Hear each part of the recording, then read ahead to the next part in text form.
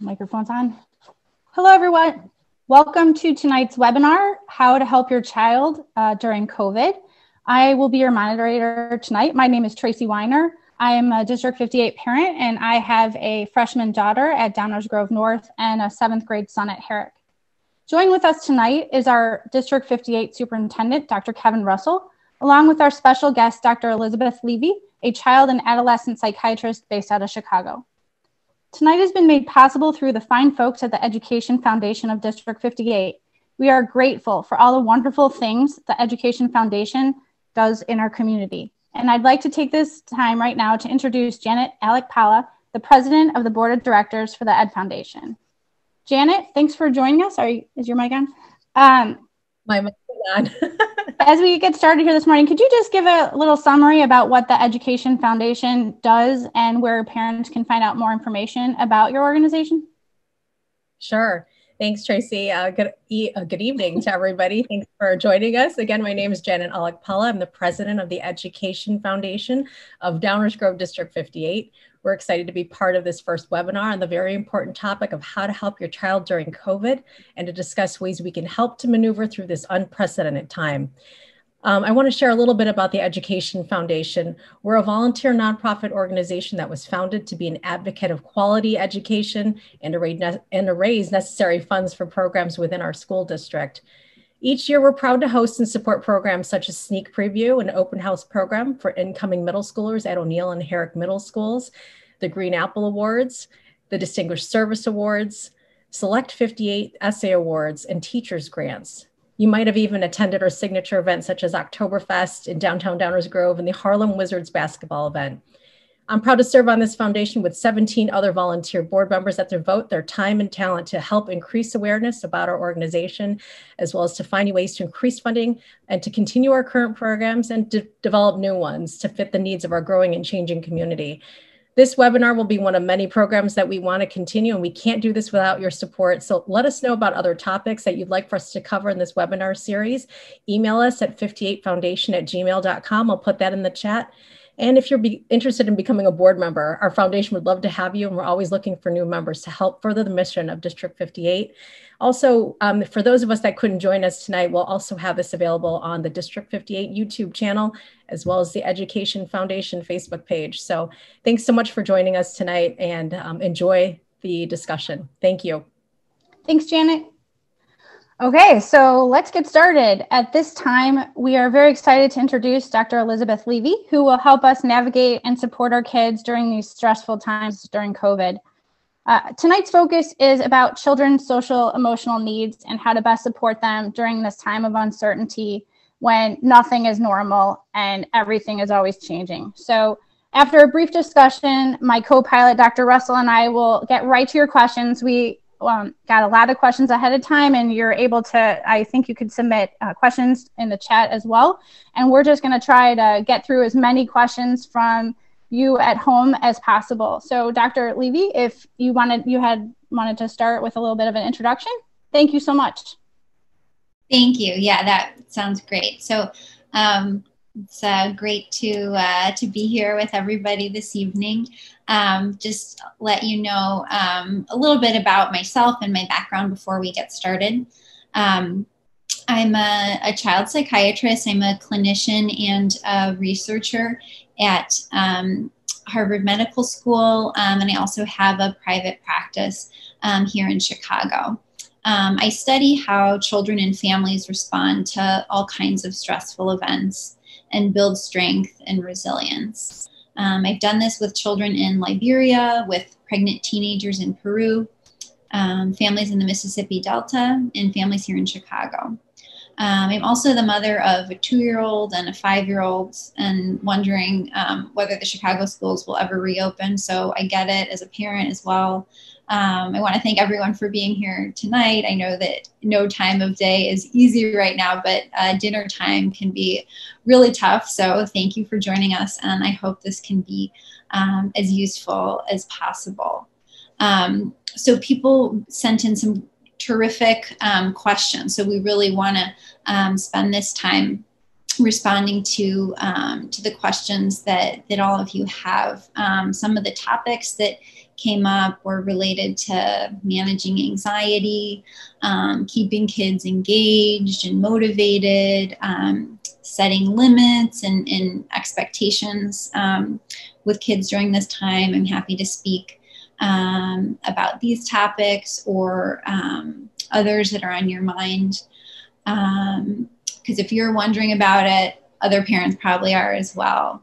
And one other thing I'll mention before we jump into it is, there's just so much uncertainty right now about what's going to happen and what we should do. And so I think, everyone wants a right answer, a perfect formula, always. And I think especially when we're anxious. And the reality is that, there are so many unknowns. And so I think, in the absence of certainty, really trusting ourselves as parents, I think is often, the best thing that we can do for our kids, because we know our kids the best. And so really kind of trusting your gut about, what's going on and what your kids need. I would say don't be afraid to do that, because nobody knows any better than you. So let's go ahead and get started. Okay, thank you. We're gonna hit through as many as we possibly can. The first one comes in from a parent at Herrick. How can middle schoolers make new friends and feel a sense of belonging and acceptance during COVID? And I will bookmark this a little bit, just so you know, Doctor. Herrick Middle School is 7th and 8th grade. So for the 7th grade class, at least, it's their first time in a middle school setting in a brand new building where they've not been at before, and they've spent their last 6 years in another building with the same people. So just to give you a little background on that. So this is a new experience for 7th and 8th graders. Yeah. I think, there's so much in that, right? And I think with age group of kids, right, there's a different set of challenges right now. And I think, in the middle school age, like it's the same challenges that we have in any time, that are specific to those ages. And then, I think there's just more anxiety about it. Right. And of course, with middle school, there's all of the complicated social dynamics. And so, now there's just this added complexity about, not being together or not being together as much. Now, all of these schools, including this school, has been on a hybrid model the majority of the year. Is that right? Hybrid or a remote option? Yes. Yes. Yeah. Right. So, I think, in a lot of ways, this is coming probably from your kids. Either, your kids have ideas about, what they want to be doing, and then you're in the position of having to decide, is this safe? Is this okay? And so, I think, what parents are having to do is to kind of figure out what are the ground rules, for our family. And that's within the context of the community, right, too. So like some school communities, are setting rules around play dates, around outside activities, around travel. And so, kind of keeping in mind those ground rules, your own comfort, kind of what is acceptable. And then there's kind of, your kids telling you, these people are doing this, and can I do that? Whether that's, something that's happening in person and having to figure out whether that's safe, or, of course, a lot has moved online. And then that kind of parents are, again, in the position of having to manage, the social media engagement, which, families do, really differently, and I think is really challenging at this age. I think, probably, I think one of the important things to keep in mind is to keep a similar kind of structure and set of parameters that you may have had before. And I would think about that in terms of social media. Like on the one hand, that's often a way that kids want to go to more to stay connected. On the other hand, there are the same issues, that have always been there. So I think without thinking about really how these things were managed, how you were setting these parameters before, because that's really, I think in this age group, it's all about kind of setting the parameters that you feel comfortable with, and then negotiating it with your kids. And it comes out differently with different kids, and in different families. To bookmark that just a little bit, would you say that asking, my middle school experience isn't obviously the same as my son's, but is it bad for parents to knock on the door and promote, or is that only causing more anxiety for them to be like, who did you talk to in school today? Did you meet anybody? What, do you want to go walk to Starbucks with somebody? Did you meet somebody new? Does that just cause more anxiety for them? Or should we just wait and see if they ask the question or open the door to have that conversation? Do you understand the question? Yeah, I think it can. I mean, I think, and it depends on what kind of kid you have, right? Some kids are, I think all kids are anxious and really kind of caught up with social dynamics in middle school, but whether they're, but I think what that looks like is very different, whether they're the kid who's like, worried if people are going to like them, worried if they're going to be accepted, or whether they're, the ones who are kind of, creating the social plans and kind of, the issue is more that like they're out there and they know what they want to be doing. And the tension is like with the, between the kids and the parents in terms of like the parents setting a limit.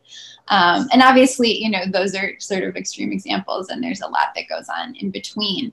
But yeah, I think, if your kid is anxious about, about making friends, right. You don't want to be on top of them all the time, sort of with that same anxiety, right? Like they're anxious about it and then you're anxious about it too.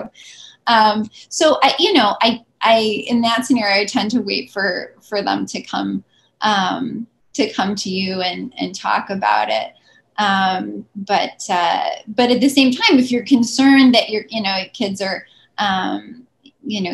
get involved in social media in a way that's, you think is excessive or you think is having a negative impact on them, not being afraid to set ground rules, I think is important.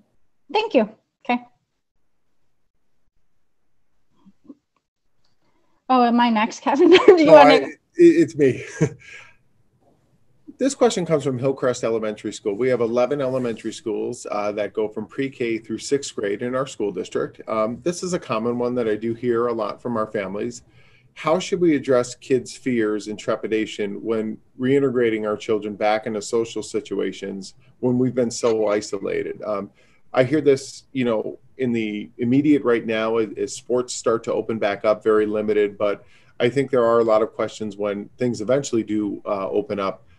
How do we address kids' fears? Because for so long, they've been isolated. Yeah, that's a great question. I think, preparing them, and I think having conversations about it, beforehand, just to let them kind of chew on it. And, depending on the kids, some kids, are sort of chomping at the bit, right, to be doing more. And some, I think may feel like, what is okay. And, and I think this relates to, this sort of larger question of, of managing anxiety. Like, what do we're living in this, in this world where there is, there is this danger around us, right? And so how do we manage that, and what message do we send to our kids? And so I think, yes, you want to teach your kids how to do things in a safe way and sort of what the ground rules are, but not necessarily that they have to worry about it. And so I think the same thing goes as things start to open up. There's an age-appropriate way of talking about it that may have more or less detail in terms of why are things opening up, what is better, kind of letting kids know enough about, the infection rates have gone down, there's a vaccine so people can protect themselves. So, whatever narrative you want to kind of give them so they have some understanding of why this is happening. And so now, the experts are saying that it's safe for us to do X, Y, and Z. And I think, because I think what the kids actually what they'll respond to isn't just the information, but is how it's delivered. And I think if we can be kind of calm and even and kind of matter of fact with it in our delivery, then it doesn't have to be so anxiety provoking. It's a bit like, you teach your kids to wear a helmet when they ride a bike, not because they don't wear a helmet because bike riding is a terrifying activity, but they wear a helmet so they can do it safely. And, the same thing goes for, the kinds of precautions we're taking right now, like wearing a mask. Wearing a mask doesn't mean you have to be terrified to go out. It means that you can do it safely. So I think it's just kind of being, giving age appropriate information and just kind of being matter of fact that this is sort of the update, and showing them that, you're calm and you're managing it. And I think they will go along. This next question kind of dovetails that, and I've experienced it a little bit with my own children, about being in school, then being out of school, and then being in school. So this follow-up question, how can my children feel rooted during the times of COVID-19 when the changing needs and requirements of society continually put their understanding in permanent flux? And I think we've all experienced that, particularly with schools. At one point, people said they weren't safe. Now they are safe. How do you deal with that when you may have a black and white kiddo who, says, well, wait a second, 3 months ago, you told me this wasn't safe, and now all of a sudden it's safe? Mm-hmm. Mm-hmm. Yeah. And I think it's really, right. It does go back to what we were talking about with the last question, where what you want to address is their anxiety, right? And by talking to them about it in a calm way, what kids really look to their parents to do is to, help them contain things emotionally. And so when you are demonstrating that you can talk about this thing, and even with limited information, we thought that this was the right thing. It turns out this is a better thing. But what they're picking up on really is your affect, your tone, your body language, your facial expression. And that's giving them information to know, whether they can feel safe.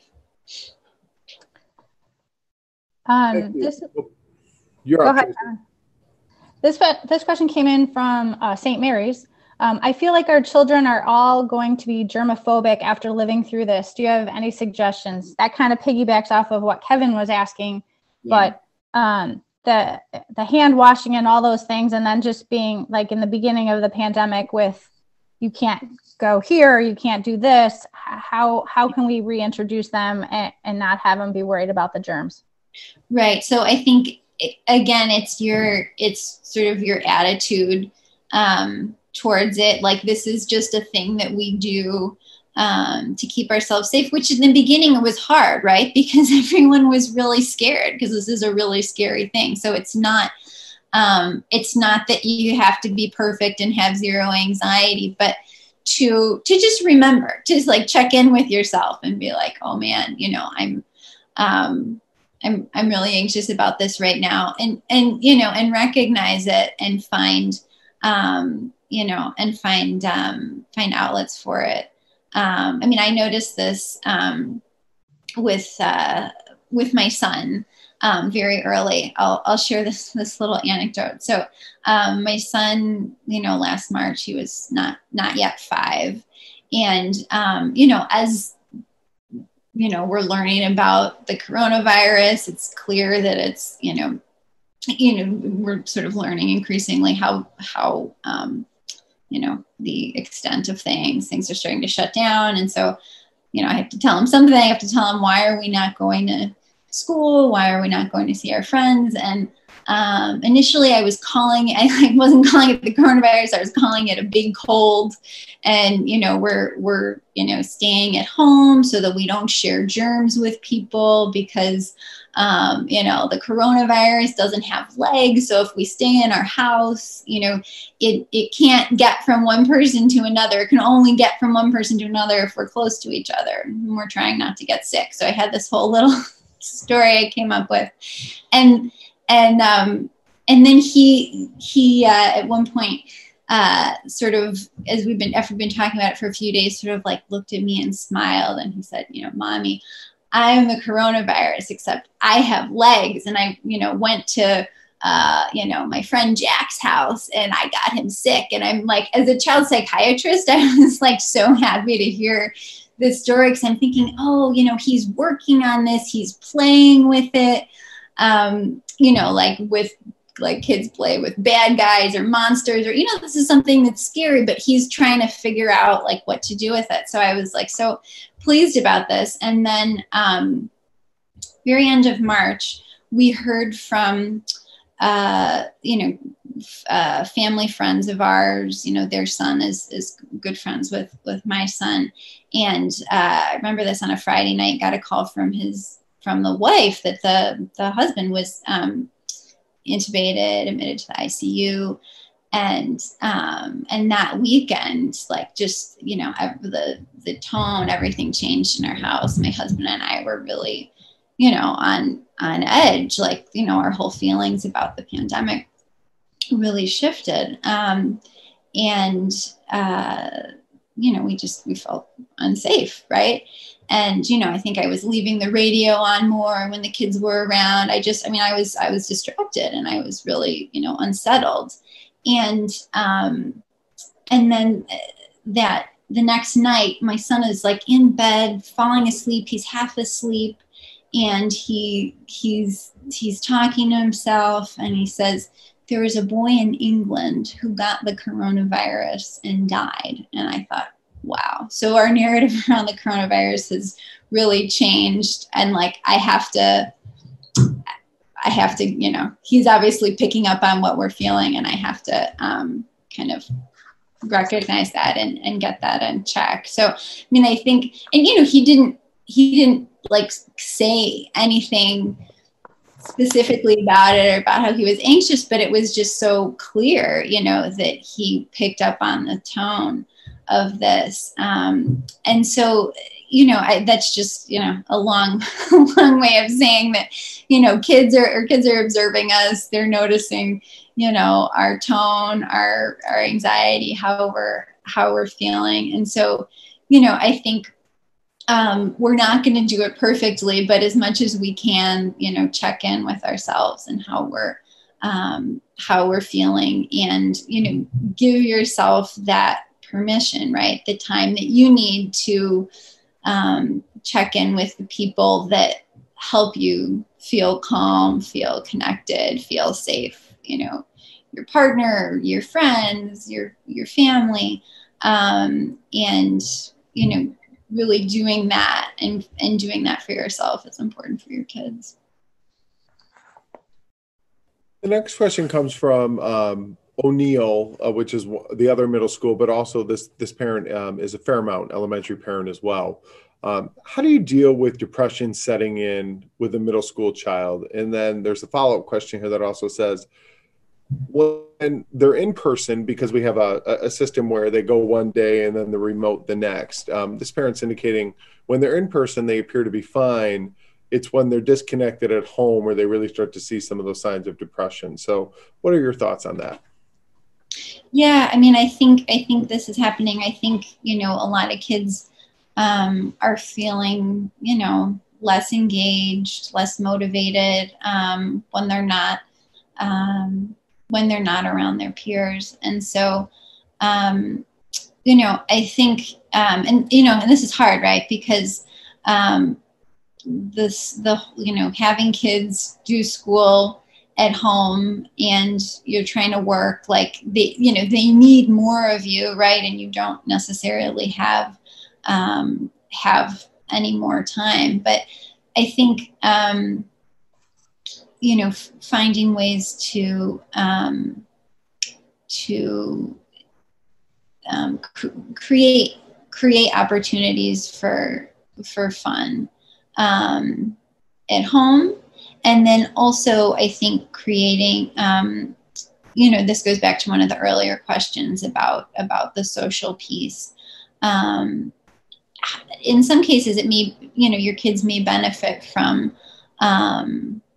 help, finding ways to connect with their friends, like on days when they are in school. But with a middle schooler, the nice thing is you can try to invite them into a conversation about that, like just noticing that that they're having a hard time either staying focused, or they just really seem unhappy, and sort of think with them, like whether there's either a way to connect with other kids or something fun that they'd like to be doing, and just kind of acknowledging that that it's hard, that it's not ideal, and that it's the reality, and trying to think of something that can make it a little more pleasant for them, even though you can't fix it completely. I think one of the other themes we've seen in the questions tonight, whether we're talking about a kindergartner who hasn't been able to make those connections yet and establish their friend group, or with new people who may have just moved to Downers Grove, and how do you, for kiddos who are new or aren't able to build those friend connections, how do you cope with that, and how do you really work with your children when all they're able to do is socialize with their members of their family? Yeah, I mean, I think I think it is really and this is an issue for everybody, right?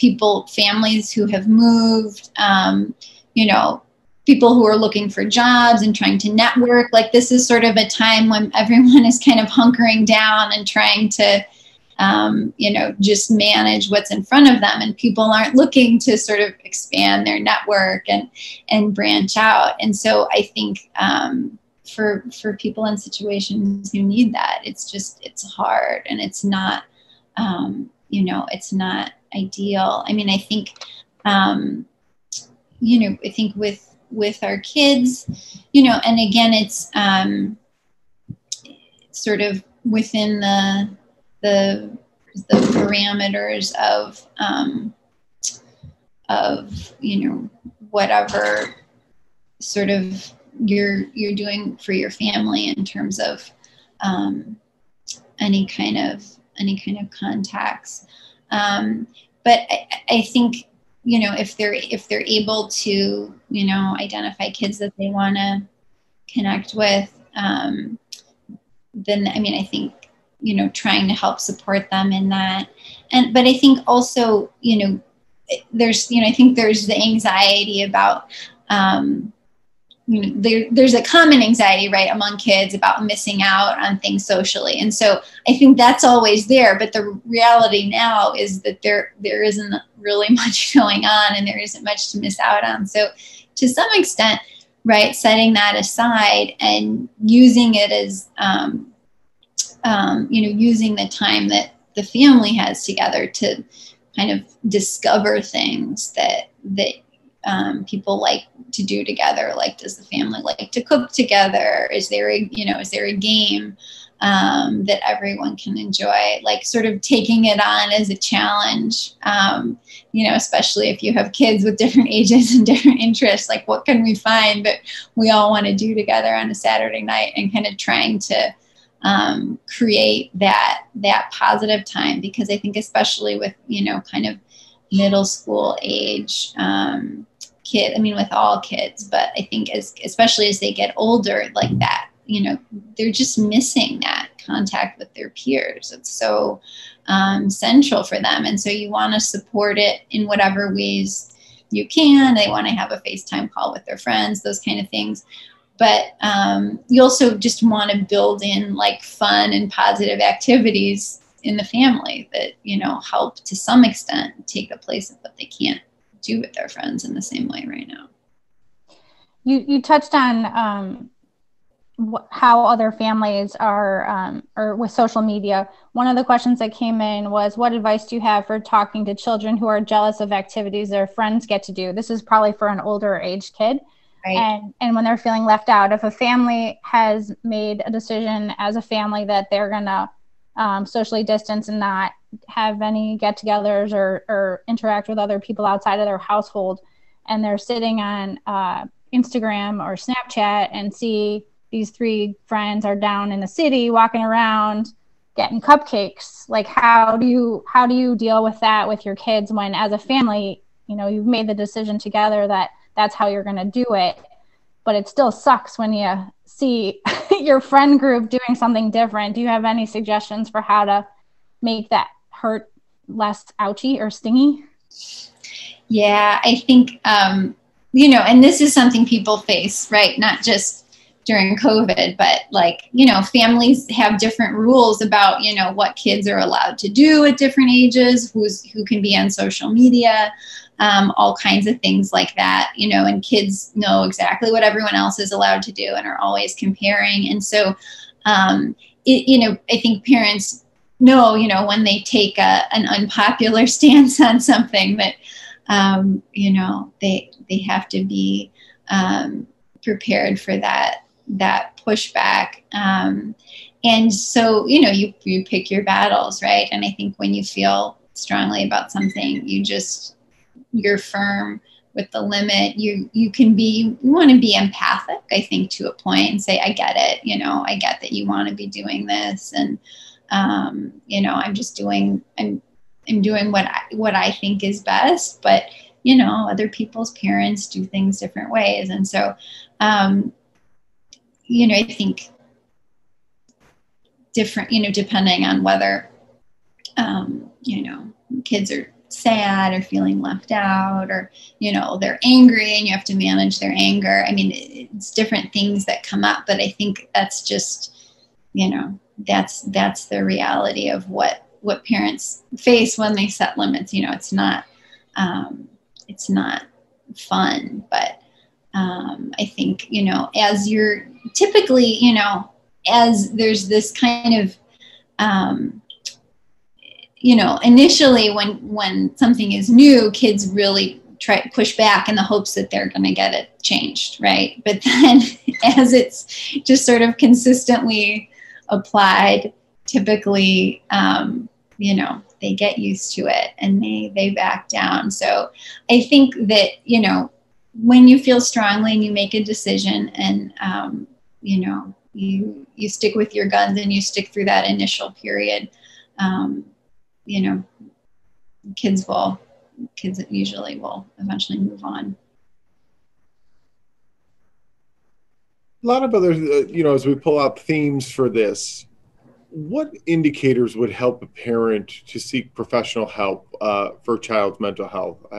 There's many parents who are wondering, is this typical, or should I go see or seek help for this? What are some indicators as a therapist that parents should be looking out for where maybe it's beyond what they can handle at home? Yeah. So, I think, what we think about typically are, work, which for kids is school, and relationships. And so if, you're, I think what's sort of typical, is kids being a bit more anxious, but you're able to reassure them. Kids may be a little less motivated and may need a little bit more support, a little bit more encouragement, to get through their schoolwork. And they may be sad about not being able to be around their friends, and they may be mad when parents set limits. I think all of that is expectable. I think when parents should be more concerned is when there's been a really dramatic decline in how a child's doing academically. They were a great student before, and now they're really disengaged. They're not doing their work. There's really been a significant shift there. Or they're really, or a really significant emotional shift. They're really consistently angry, really withdrawn, don't seem to be able to enjoy themselves very much. Or, if they're anxious to the point that it's like distracting. They can't focus on their schoolwork. They're maybe having trouble getting to sleep. They're, complaining that their head hurts or their stomach hurts, sort of consistently. I mean, those are all things that, to me would signal something's going on. Another question that came in was, what is the single most impactful thing I can do or refrain from doing to support my kids? Like, is there something I shouldn't be doing anymore, or something I should be doing? Yeah, so that's a great question. I mean, I think, we're talking about self-care, and I think really recognizing how you're doing and how things are impacting you, right? Because your kids, this is always true that, kids are even when they're ignoring you and they don't listen to a thing you tell them, they're paying attention to you and they're taking in, how you're feeling about something, right? And so, I think really kind of recognizing that, and I think also feeling, I think it's a time, when people feel so powerless, but I think really feeling empowered as parents to do what feels safest and most comfortable to you, because that is going to help you be less anxious, and you being less anxious is going to help your kids be less anxious. Great. Another one that came in, I had it, my bad eyes. How can parents help young children understand why they need to follow COVID safety rules, like no hugging friends or stuff like that? Telling a 5-year-old you can't go run to your friend and hug them. Yeah. I mean, what's crazy, right, is how quickly kids, I think, have kind of gotten used to these rules, these sort of new normal. I tend to, to just want to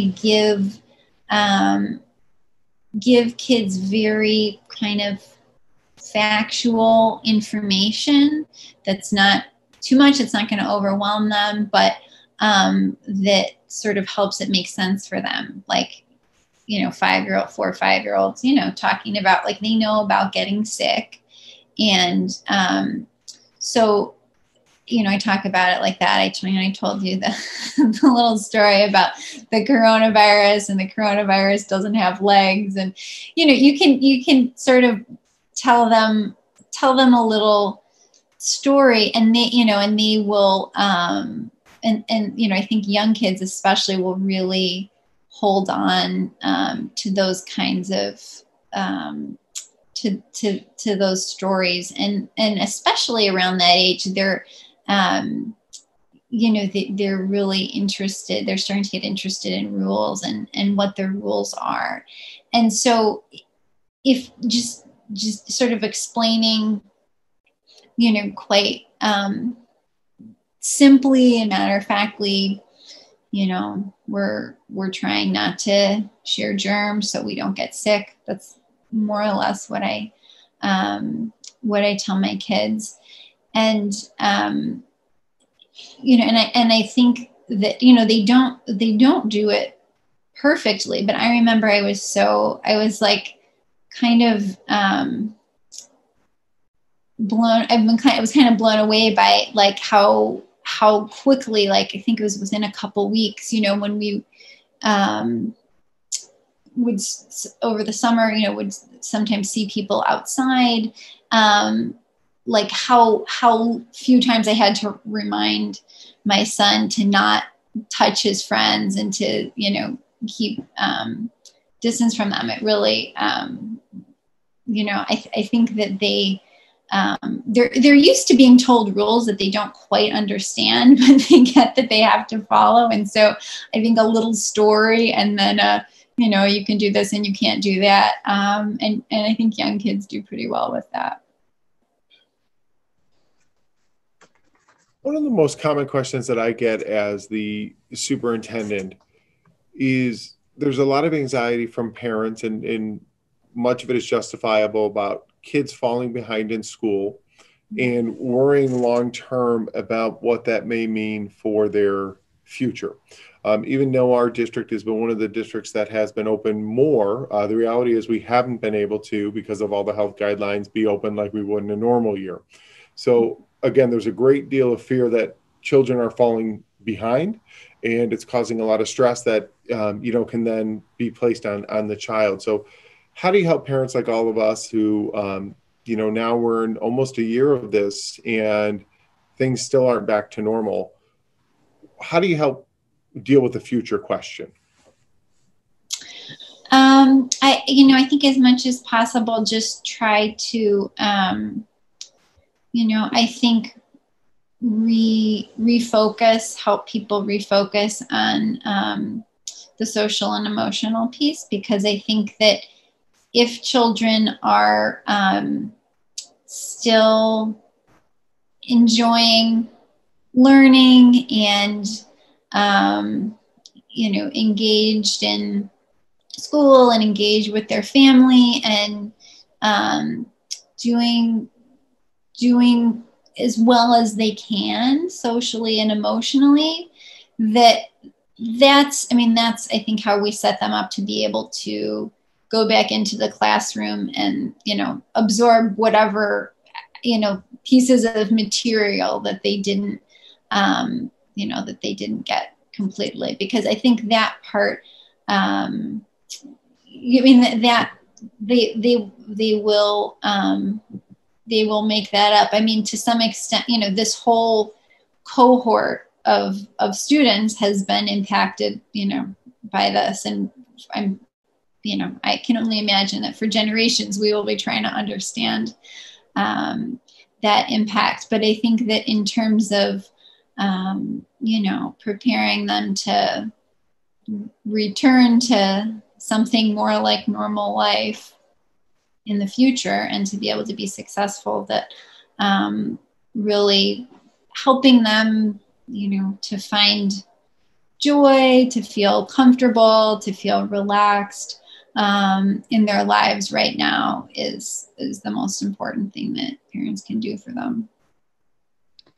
Another question that's come in, and this is more broad stroke, but could you address tools or ideas, tips to assist with the parent-child relationship?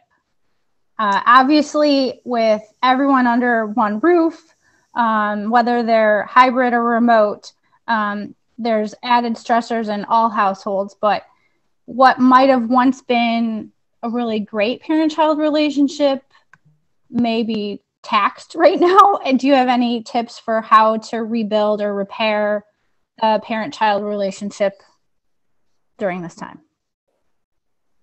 Yeah. So, I mean, I think this is one of the things that's really tough, right? Like, you know, some people do homeschool their children, but most of us send our children to school, and a big, you know, important function of that is that there are many functions of it, but it hugely unburdens, you know, the parent-child relationship from, you know, the responsibility for sort of teaching and correcting. And I mean, because parents are doing that, you know, anyway. I mean, that's part of what we do as parents. We're teaching our children, we're correcting them. But I think, you know, with your parent as your primary academic teacher or coach or any of those things, it puts a burden on the relationship, right? And so, you know, I think it's really important to notice that and to not just feel like, why is my kid so mad at me all the time? But I think that parent, I'm sure, is very right that this, you know, this setup is significantly burdening the relationship. And so, you know, I think, you know, if there are particular subjects in school that, like, you know, you were a math major and your kid is struggling in math, and like you butt heads every time you try to help them with their math, recognizing that, seeing if, you know, is there somebody else, you know, maybe even virtually, who can, you know, another family member or, you know, an uncle they like or whoever, like sort of notice what the biggest pain points are and see if there's a way to address that. And I think the other thing is, as much as you can, finding ways to spend positive time together where you're not teaching, you're not instructing, like you're doing something together that the child likes, that's fun, where the parent doesn't have to be teaching or in any kind of evaluative or critical role. Non-naggy. Don't be a nag. Like in my house. Yeah, like build Legos with your kid and you have no idea how to do it, and they're the Lego, you know, champion, and just admire how they do it, or, you know, something that is fun and that, you know, your kid enjoys, and where that's not going to be where you can get out of that dynamic with them, basically. Take the edge off. Okay. Just to piggyback off of that, we did get a question that came in that talked about, you know, when you're all home in the same house, how do you go about building those positive relationships? I could speak for probably many parents on this call, where if I left my kids to their own, you know, wishes, they would be on their devices and you know, right, more screen time, which is the opposite of what we want during this time. So how can you go about building those positive habits? You talked about, you know, discovering your child's interest. Anything more on that? Yeah, I mean, I think, you know, right, how do you lure your kids into spending time with you, right? When they're little, all they want is to spend time with you, and then as they get older, right, they're off in their rooms on their devices. And so how do you bring them back? And I mean, I think, you know, it's like, what do they want to do? Like, think of the thing that your kid would be willing to do even if they had to do it with you, right? Like finding things, and, you know, if you multiple kids in the family, like making it, you know, okay, so Friday night is the time we're going to spend together, and, you know, so-and-so got to choose last week, and so-and-so is going to get to choose this week. And, you know, making kind of a routine or a ritual around some time that is a little sacred for the family, where, you know, there's kind of a routine around who picks what you do, and everyone is available to participate. And you can't do it every night, because then, you know, it just becomes a burden. But I think finding some time for that is really important, and it's, you know, it's something we can do during this time. Tracy, you're muted. I'm reading. This question came in from Henry Puffer. elementary. My kids already had an attachment to me pre-COVID. How can I prepare them to go back to school after being by my side for a year?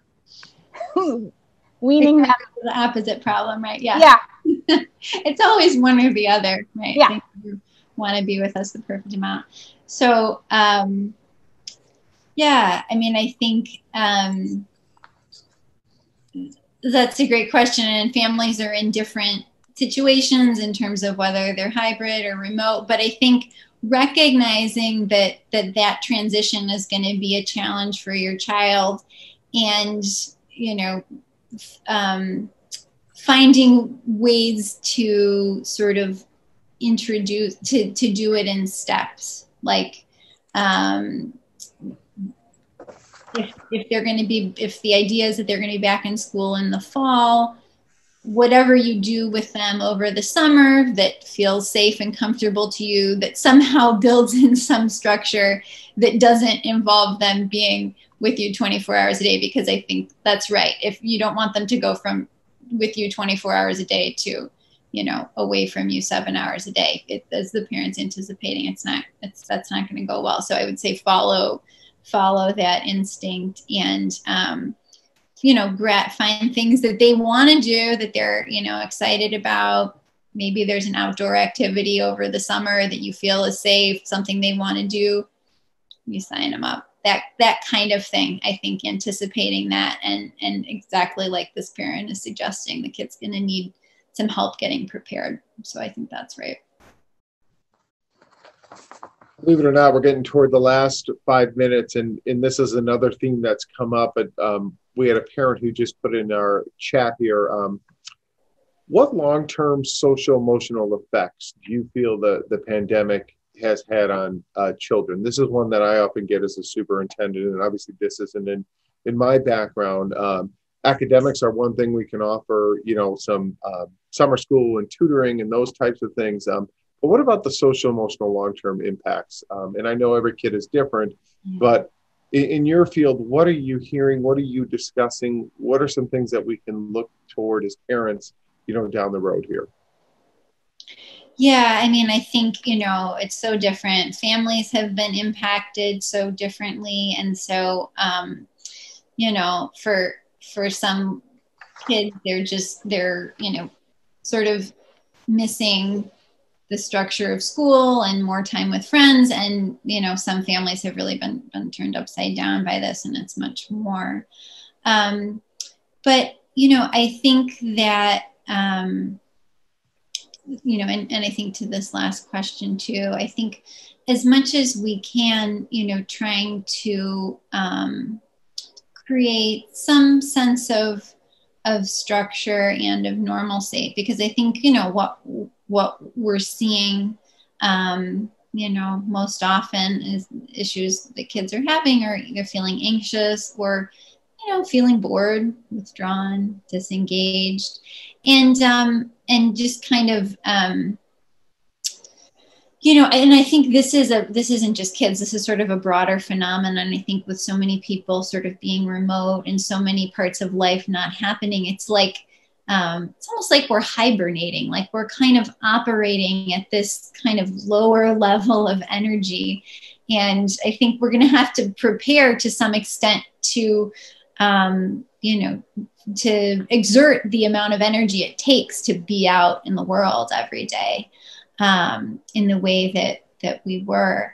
And so, you know, so I think, you know, ways we can help our kids to prepare for that is, you know, on the one hand, being flexible. Like there in many ways more restrictions than there were before. There's so many things kids can't do.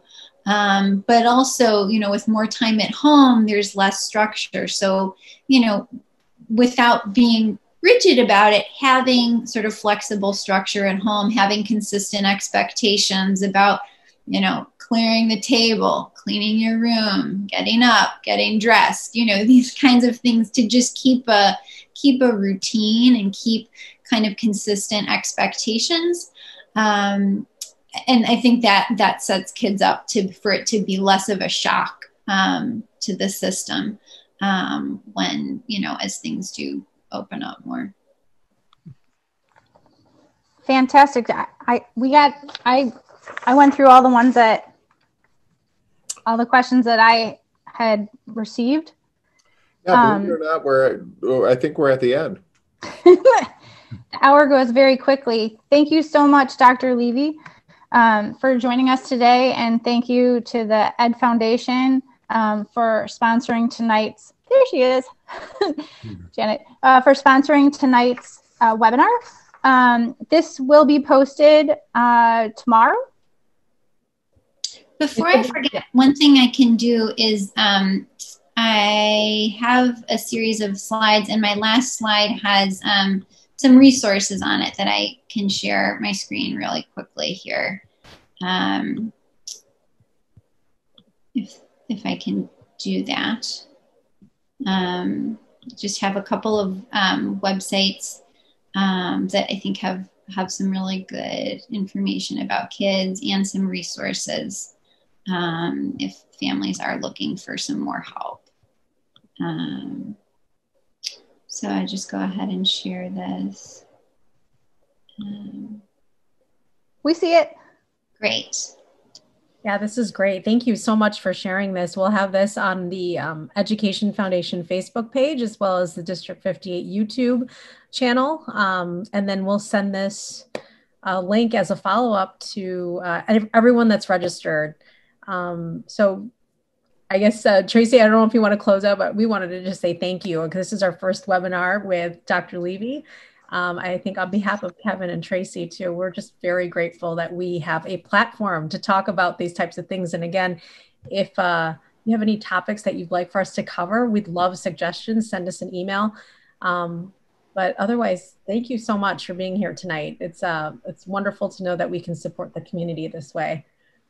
Thank you so much, Janet. Thank you so much to the Ed Foundation of District 58 and Dr. Levey. It was a pleasure. And lots of different topics, lots of running themes, definitely. So we just need to all start talking more and opening up and being willing to share. I think that's where you learn what's happening in your house is probably happening in somebody else's house too. So there's comfort in that, I think. So on behalf of all of us, thank you so much for joining us tonight. And thank you so much. Thank you. Cheers.